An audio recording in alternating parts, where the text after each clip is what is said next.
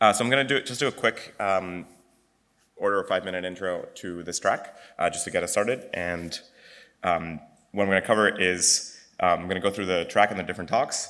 I'm going to talk about computational network models, and then I'm going to talk about computation in IPFS nodes.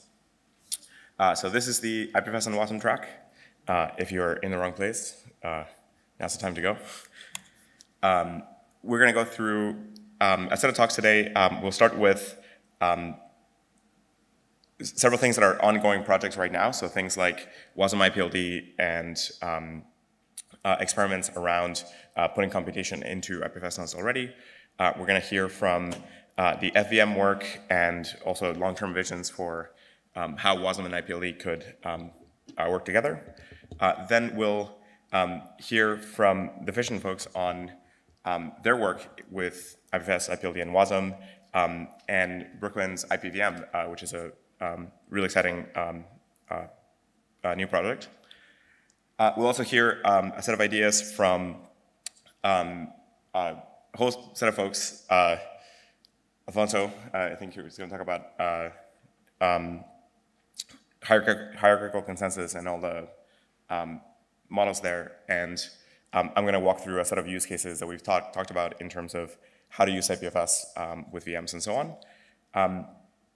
And the rest of the day will be, it's kind of open workshop time. So we'll either do some planning around making decisions on what should these VMs do, or how to do it, like what implementation path to take, what projects to work on, and so on. So quick brief into computation network models. Throughout the development of computing, we've seen a ton of different computation models, and moving through many different platforms.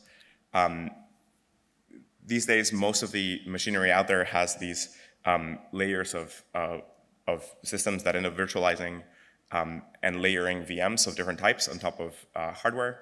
You have things like VMs and hypervisors and so on. You have containers. You have now even smaller little shards of computation like lambdas and so on. And of course, you have things like blockchains and whatnot. You also have a ton of embedded device systems that also run very tiny little programs that don't even have a big operating system around them. There's been many large-scale computational network scheduling systems, so things like Borg, which turn into Kubernetes, or EC2 and Lambda and so on, Cloudflare workers. There's all kinds of operations there that could be extremely interesting to enable with things like IPFS.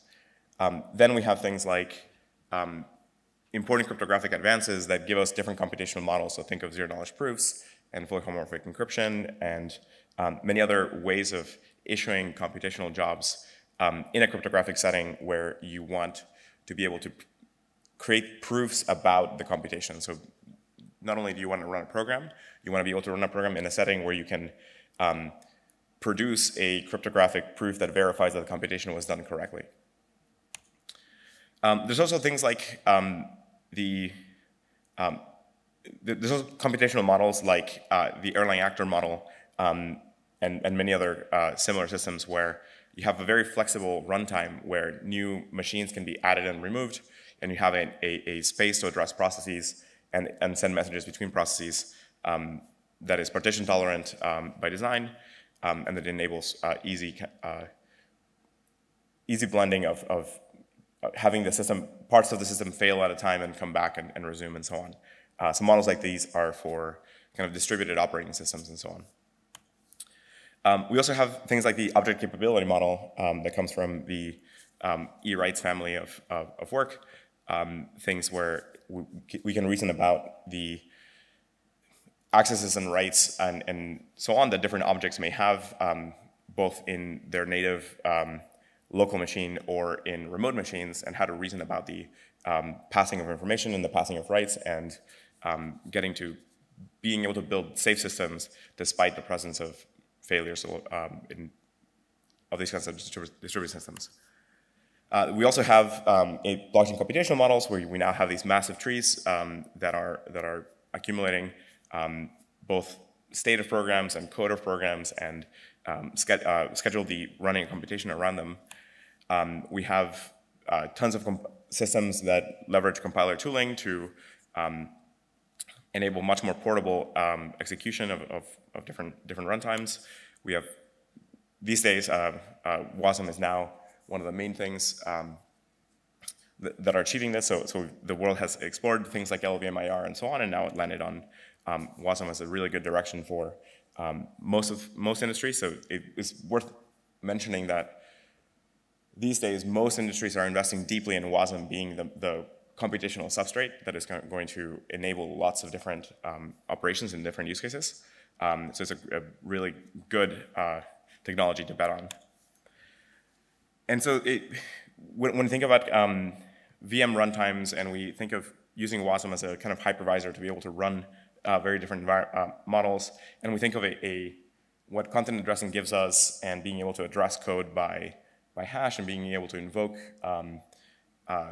programs directly by hash, or being able to treat the whole IPLD space as like a memory model where you can create new data structures, create new objects, and call them and so on, you can then start seeing all IPFS nodes as part of like a massive distributed operating system where you can run local programs, you can produce new data and so on, and send it around, use the underlying OS tooling to move around the state of those computations.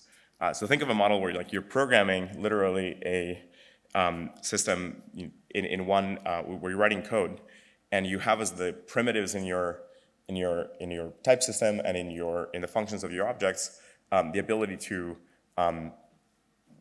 call objects that are elsewhere in the IPFS runtime.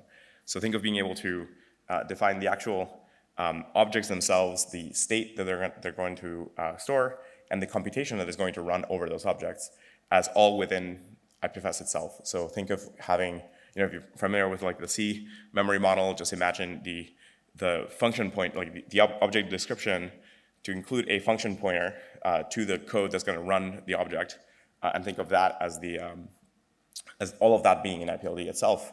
And if you have WASM, then you can run whatever code you're storing there. You can compile whatever other language down into WASM and run it. The FEM is already an example of this kind of system. So the FEM took it's a system based on blockchains and for blockchains and so on, but it already has this kind of runtime model where you have IPLD at the core. You use that to model the computation, and then you're bringing all the code down to WASM and executing in the WASM layer. And this can already support like many different runtimes being added on top. But now what we want to do is like now go from sort of like think of like removing all the blockchain specific parts and now thinking about just the IPLD computation parts and arriving at a thing that's much more flexible and in the IPFS model.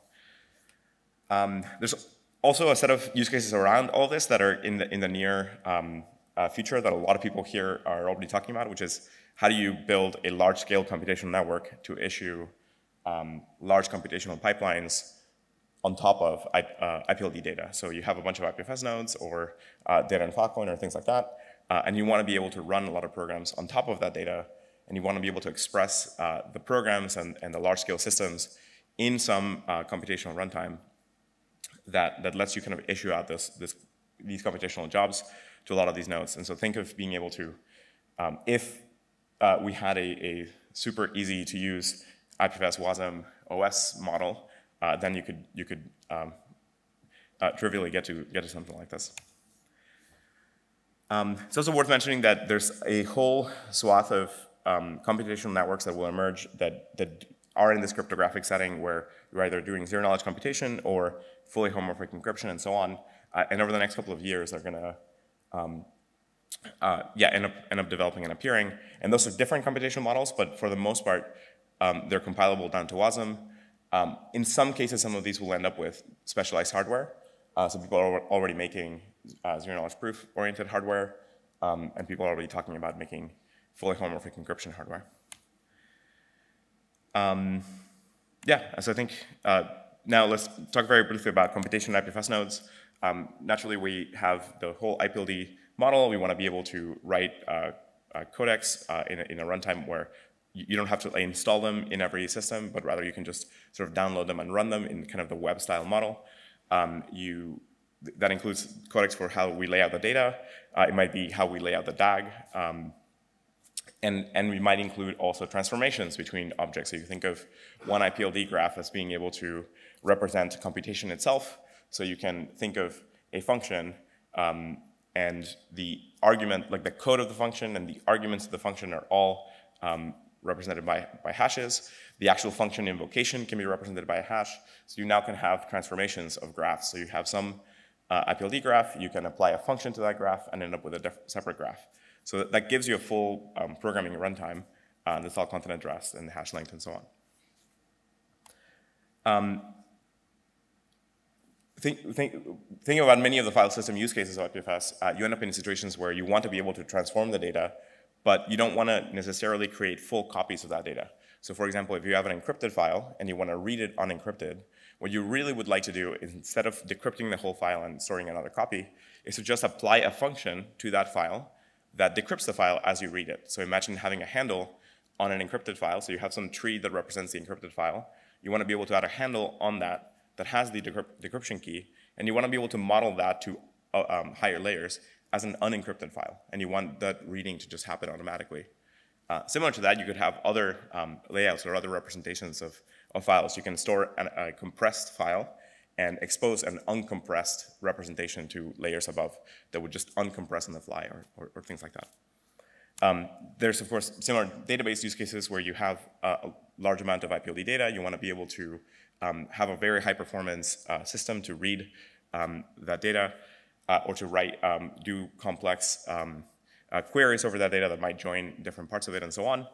Databases at the heart are just a set of indexing trees and algorithms that operate over those trees really quickly. So think of being able to just generate those data structures themselves and being able to generate the trees over the data as they are, all of that in kind of this IPLD computational runtime. And so you can create databases or in this model and run them.